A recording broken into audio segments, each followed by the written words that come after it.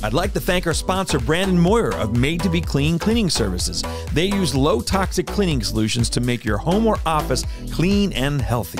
Made to Be Clean, your hive, our purpose. 484-509-7197. Hi, this is Brad Weisman. I'd like to thank my sponsor, CMG Home Loans. Mike Bauer, 610-533-3151, or mbauer@cmghomeloans.com. You need a mortgage? Call Mike Bauer. Hello, this is Brad Weisman. You're listening to Real Estate and You. We are back in the studio, and we have a really cool guest today. I've been trying to get this guy on my show for probably about 2 years. He kept blowing me off and saying, no, I don't want to be on your show. You're not good enough for me. All these different things. But no, it's Freddy Vasquez is here. He is amazing. He has his own podcast. You have your own digital marketing company. Yeah.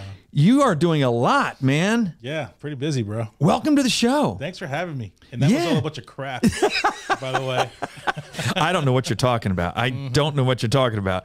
No, we have been talking about this. I see you at Cloud9, and how many times did I say, I got to get you on the show. I got to get you on the show. That's true. And we just finally made it happen, and I'm so glad we did, because I love your podcast. I love what you're doing there. And you have two. You have Fred Talk, and you have Fred Talk Flow, and I'm really kind of into the whole flow thing. That's kind of cool. Yeah, I dig it. It's just about talking without having to talk to other people. Yeah. Just getting my thoughts out there. That's hard to do. Yeah, it is. I'm really into writing, but I just don't have time to write. Oh, sit there interesting. And get my thoughts together. Right. So I just, when I'm doing shows, if I have some time, I got my own Hugo. McCookie, Joseph McCookie there, and I'm like, McCookie, throw the camera on me, and I start just blaring out things that have been in my mind for I love that. How long? Yeah, it was really good. You did one, and people should listen to this. They should definitely go see or listen to Fred Talk Flow, because it's really cool.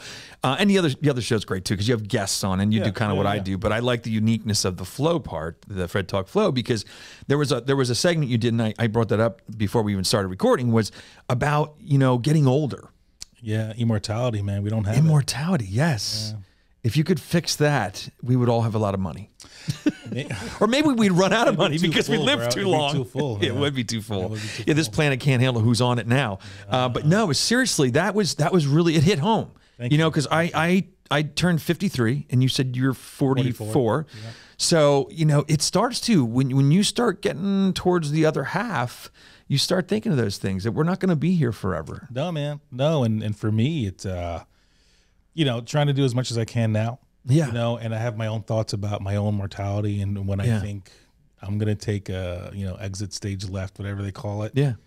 So I don't let a lot of things affect me anymore. I don't let money bother me anymore. Good for you. That's my number one thing, which a lot of people think it might sound egotistical, or I'm too full of myself, and that's nothing could be further from the truth. I'm just at a point now where I'm like, money, just make more of it. Yeah. Just make more of it. I'm not going to let it stop me from doing whatever the hell I want. Yeah. That's it. Well, there's a definition, and I'll probably screw it up, but there's a definition for wealth that I heard from Gary Keller from Keller Williams. And it was more about wealth. It's wealth. Wealth is not about money. Mm-hmm. It's about doing what you want. Yeah, dude. When you want, with who you want, for as long as you want. I'm into that, man. It's beautiful. Seriously, because that means different things to very different people. Right on. If it means, if I'm somebody that likes to just fish in a little rowboat, I don't need as much money to be wealthy. Right. Right? Right, man. But if I'm somebody that needs Lamborghinis and big houses and boats and cars and all these things, it's a different level. It's a different, then you need more money. I dig that for sure. Because, for me, I tell people, for me to be happy on Sundays, I just need to be chilling on the couch, watching dumb TV. Yeah. Because I don't want to think. Yeah, I think get it. like 5-6 days a week. Yep. People are telling you, how do I sell this, that? You know how hard it is to try to sell different industries? Oh, man.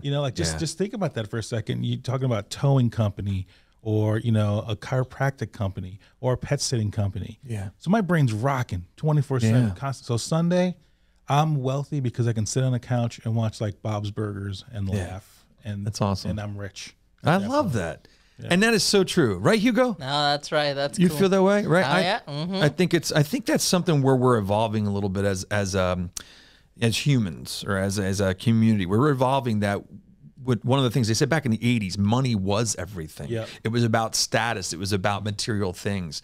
And I think we've evolved to a point where we're starting to realize that those things definitely do not bring happiness. Yep. They don't. Definitely because we see how many people in the world today that have everything they want. And they're committing suicide. They're on lots of drugs.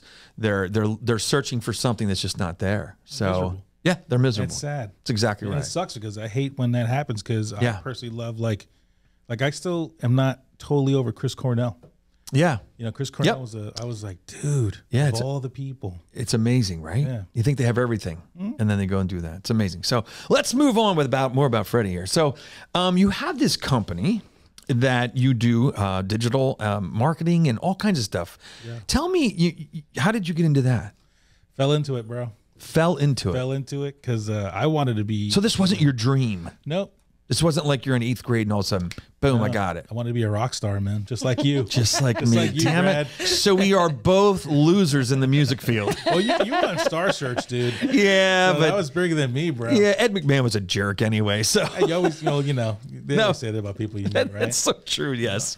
So so you were in a band. Yeah. You were going to be a rock star. Yeah, that was it. And then that didn't happen. No, man. I had a kid. I had a kid early. My Angelina, I loved her to death. Oh. I don't consider it a mistake or anything. I just had a of kid, so I had to course stick around. I had to be home more. That and like other things happened. But it's hard. Here's the thing. I wanted to be like a heavy metal rock star. Right. Anything about music. You know how hard that is. Not only to be a rock star in general. Now People don't like realize heavy how music. hard it is. Yeah, oh, geez. yeah, dude. It is the music industry. Getting into the music industry is one of the hardest friggin' things to do. Yep. It really is. Now, do you think? Let's see if you think the way I think. Do you think if social media and all that was out, it would have been easier? I mean, would I have made it? Who knows? Or broke it? What it did is, I think it allows another way to break through. Well, I wish I would have had it because my whole life was that band back then. Yeah. Like, that's all I did. I did nothing else. It was all about the band. And I sat there having to make flyers and passing them out to real individuals in person. That's so different. And I always think to myself, because of my knowledge, if I could have just been able to do, man, if I could have had Spotify. Oh my gosh, I know. Forget about it, dude. Forget about it. So you're from Long Island, I heard. Yeah, New York, Long Island, New York City. Is that where forget about it came from? Yeah, it's funny. I was talking to my wife the other day. I was like, I'm Spanish. Like, I'm Latino, and my wife, my mom's from Brooklyn. Okay. All kinds of things, cool. going on. My dad's from Ecuador, but I told my wife the other day, I'm like, I think I'm more Italian. Yeah. Than Spanish because of who I hung out with. All my buddies were Italian. Italian. You come across that way. Yeah, and I'm just not Italian. You're just not Italian, just not there. Do you like Italian food? Well, dude, I love all kinds of food, bro. So do I. So do I. All right, let's go back. So you fell into the design and you just started getting into it. You said you were because of making cassette covers, or just for my band. We needed cassette covers, CD covers, flyers, and then I started doing it for other bands. For those of you in the audience that don't know what a cassette is. Sure. Very good point. Yeah. Hugo's like, what in the hell is a cassette? Yeah, dude. A cassette was a thing that you would have put in your car or in a cassette player and play it, I needed a pencil to wind it up. Oh my gosh, dude. Remember those days when it would come out and you had to use the pencil? Man. Oh my God. Look it up. That's what I'm going to tell you. Google cassette and then you'll figure out what a cassette is. But so you did that. And then how does it go from that though to where it is now? MySpace. Oh my God, I forgot about MySpace. All the bands that wanted us to do their MySpace page became unbelievable, almost overwhelming because my wife had this great idea of contacting signed bands. Wow. And so we were able to get bands like Raw, it was like a pop band, and then it was like Earth Crisis and Black Dahlia Murder. But then these sound like some pretty rough bands, by the way. But the best part was that led us up to Five Finger Death Punch. Which is the big one you said. See, I don't know that band. Yeah, they're huge, man. Five Finger Death Punch. Yeah, huge. So just like Barry Manilow kind of music? Yeah, exactly. I mean, that's exactly who they're big, just as big as Manilow amongst some I've never, so they were big. Huge. And you did what for them? We did their MySpace for free. No way. Let us do it for free and let us just tell people we did it. And we wanted to put our logo on it. They were like, go ahead. Wow, and that was it. Once we put that logo on, every band was like, do my profile. But we were charging them money. Because I remember MySpace was a little tough to get that profile to look professional. Ours was dope, man. Yeah, but it wasn't easy. Seriously, I remember I had a MySpace page. I had no idea why, but I did have one, and MySpace didn't look good.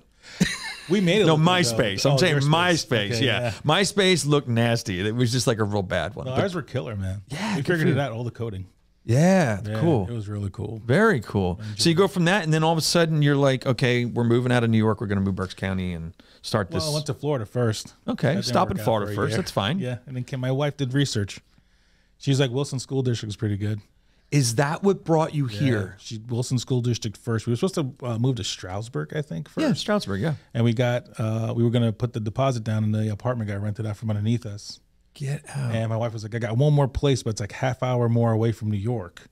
We checked it out. We came down here, and we liked it. We were on State Hill, those Madison apartments on State Hill. Yeah. Went to Olive Garden by the Target, talked to a waitress and said, would you rather move here or up there? Literally, I swear to you, I'm not lying. Oh my gosh, she was like, that's what I call research. She was like, down here's better because there's things to do. Yeah, so based on the waitress, and Stroudsburg was nothing against Stroudsburg, but there's not a whole lot.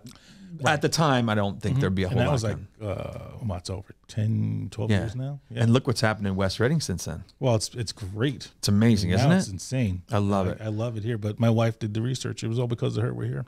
Well, what's interesting is, a lot of people end up here because of Wilson schools. And obviously we have a lot of great school districts in the county and all that, but Wilson is one of those that attracts because of the sports programs, things like that they have. It's pretty amazing. So you're here now, and so you go from that to here in Wyomissing, which is where you are now. Yep. Actually, what's funny is people probably don't know this, but that building was actually a building that I owned at one time with somebody else. Yeah. And that was a great transaction. It worked out great. It was awesome. And I'm glad we passed it on to somebody. Watch the hat. Well, we passed it on to somebody that is taking really good care of it. It looks really good on the outside, man. It looks really nice. And that's a great spot. Great spot. What's the address? 928? 928. Yeah, 928 Penn Ave. Yeah, you can't beat that. So, okay, so what's this Universal Records? You worked for them? For a year, yeah. And what did you do there? I was an intern for the president. Wow. Yeah. He wasn't the president when I started. He became the president second half of my time there. Wow, that's pretty huge. Yeah, Monty Lippman. Oh, wow. Cool dude. Yeah. Very cool. Met a lot of bands coming in and out. I was there when like 3 Doors Down got signed. Oh, 3 Doors Down. Good band, actually. See, I know that one. I remember they wanted pizza and tickets to a Knicks game. Oh, wow. That's pretty simple. That wasn't bad. Yeah, it's cool. Pretty easy. Pretty easy. Cool. All right, so let's go. Let's keep moving on here. So it goes from there. So how did you get into doing the podcast? Man, I needed a break, dude. Straight up, just I've been doing a lot of marketing, a lot of websites, a lot of all those good things, and I actually went to school for audio recording. Oh my gosh! Yeah, I wanted to make albums. Oh right, right. So I watched that Metallica video that came out back in the day, and the whole first VHS tape was about them in the studio. But I saw that guy, Randy Staub, doing the 2-inch tape. I was like, I want to do that. So I went to school for it. Get out and, 20-something years later, I was like, you know what? I can afford to buy a mic and a board like you have. Yep.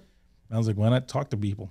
It's awesome. And that's what we started doing. I think you have the same mics, don't you? Yeah. These are good great. mics. It's a really good mic. And what's funny is being same arms, probably. Yeah. Well, what's funny is it's funny how we both had the audio background, because I did too. I was in many studios in New York and Baltimore and different places, and it was always about the sound. Yeah. And it's funny. I see a lot of podcasts where I'm like, geez, just spend the extra $150 to $200 on a good mic. Please. Yeah, please. Exactly. I'm begging you. Please.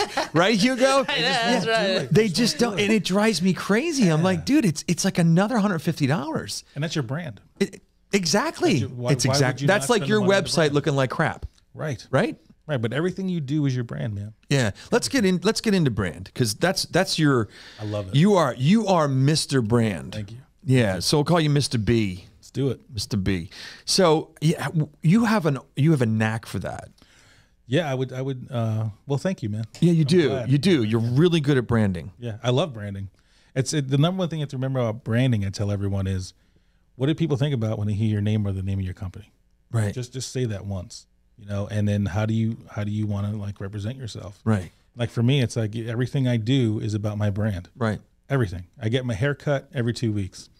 People think that's not crazy. It's about making sure I always look good, because I don't know who I'm going to be in front of. Yep. Like literally, I missed the haircut by one day. Yeah, I'm missing mine this week, and it's going to really bother me. Yeah, because right? it's funny. The less hair I have, the more it bothers me. Like, because my hair is going away like left and right. Yes. I thought sometimes it was the Bernese Mountain Dog losing hair. I think it's me. No, it's us. Yeah, it's actually me. I think I'm shedding.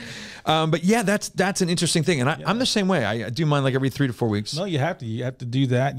I always try to wear my company shirts. Like, this is a brand new shirt we had done. Oh, I love that. This is brand new. It's like a retro 80s Yeah, I thought it was like an old metal band shirt. Man, FXV digital design. That's what it looks like. Yeah. Yeah, it looks like an old school. it looks like an old journey. My man, a good friend of mine, Adam Serrano, did this for us. You know, I know that name. Yeah, he's a great I know that artist, name. man. Yeah, I know the one name. of our guests too. Yeah.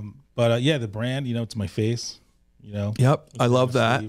But it's, you know, it's making sure everything you do is tip top, man. So like, if I'm going to put a podcast out, I'm going to make sure I have a great mic. Yeah. And if I'm going to do an event, you know, with clients, I'm going to make sure I hire a videographer and a photographer. Yeah. And everybody's like, well, you have the money, you know, whatever. And I'm like, well, I remember back in the day watching Gary Vee videos.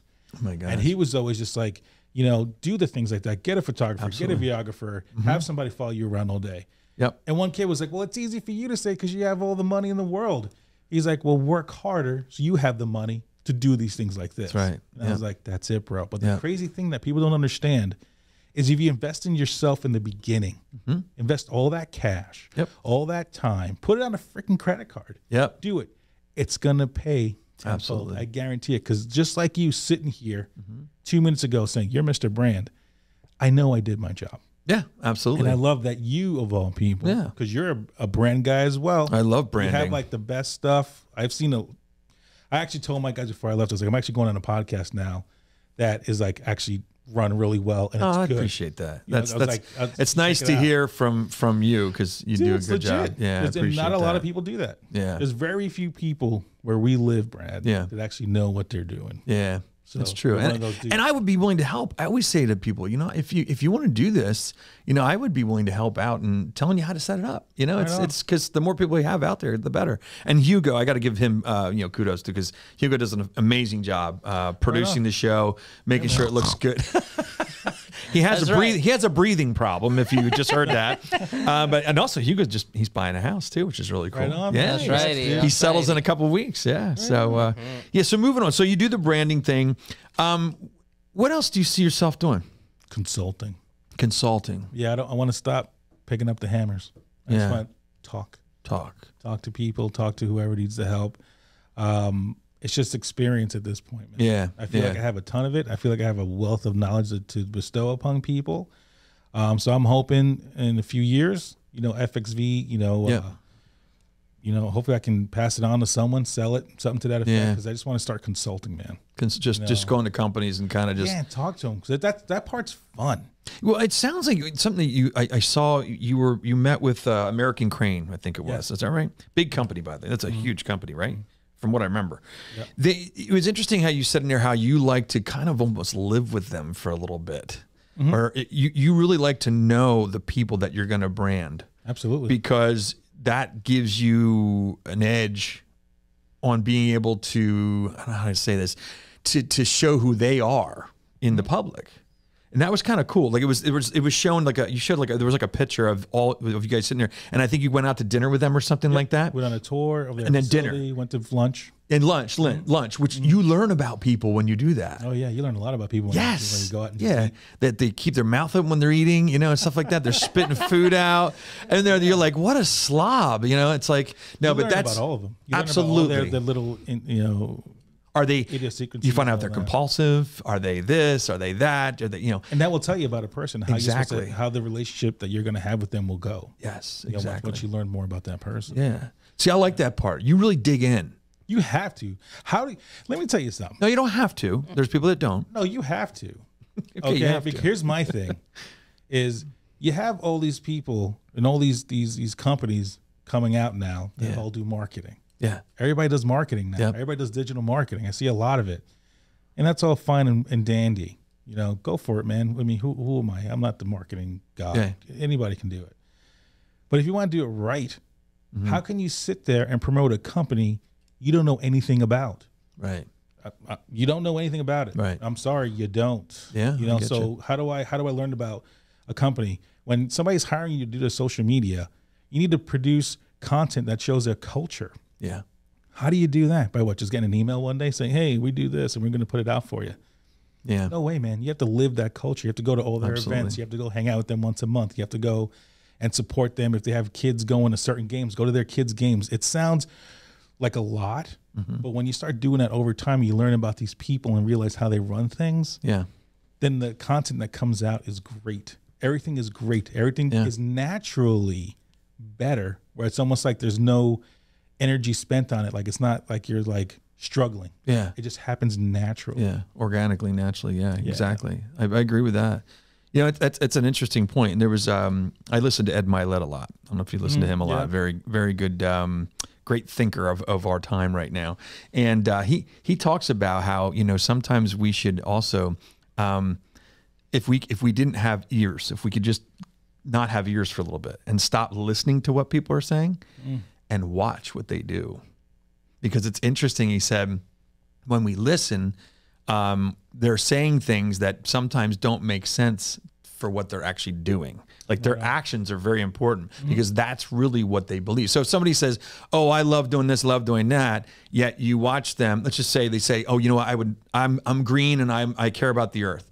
But you watch them walk down the street and they throw a piece of paper on the ground. You know what I mean? So which one do you believe? Right. Do you believe what they said or do you believe are by their actions? Absolutely. You know, so I thought that was pretty cool. And that's kind of like you're watching these people do these things in their business, and that gives you say, okay, that's really what's going on. Right. That's what's going on. And then you actually get to see what they need. Yeah, exactly. You know, because I mean, literally, American Crane, they're our clients now. Yeah, great. You know, and we saw what they were putting out last month in just socials. So we go and hang out with them as a team. We have lunch. We have a meeting with them. We talk to them. All those great things. In 1 month, we had an increase across the board on all their socials and stuff. Unbelievable. Just because we sat there and just listened and tried to see what they're all about. Yeah. You know, I'm not selling cranes here. No. I'm not selling cranes. No, you're not. I'm selling cranes. a culture. Yeah, absolutely. I'm selling a brand that's absolutely USA made, baby. Yep. That's awesome too, which I love. USA all the way, man. Yeah. One more thing before we end up here.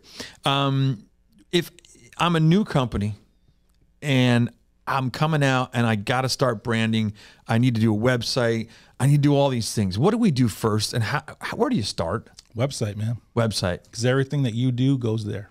That's it. That's the brochure of today. That's it. Right? I mean, think about it. You know, when you're networking or selling, you can be in front of that person, and you and I can look great, haircuts, shoes, the whole nine. We're only in front of that person for that little bit of time that we have with them.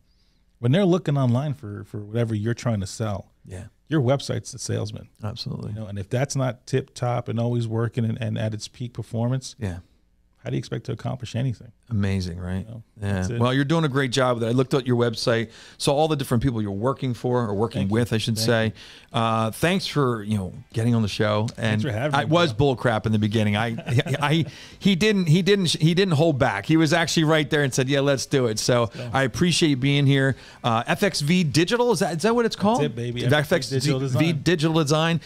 928 Penn Avenue, I know that. How else do they get in touch with you? You tell me. FXVdigital.com website. That's it. Oh, so you do a website for yourself? Oh, yeah. I got one of those. Awesome, man. Great conversation. I really appreciate you being here, man. Keep it up, all right? Thank you. All right, cool. There you have it. Freddy Vasquez. That was great. He finally made it to the studio. That's just amazing. That's about it. See you next Thursday at 7 p.m. All right, we're out of here.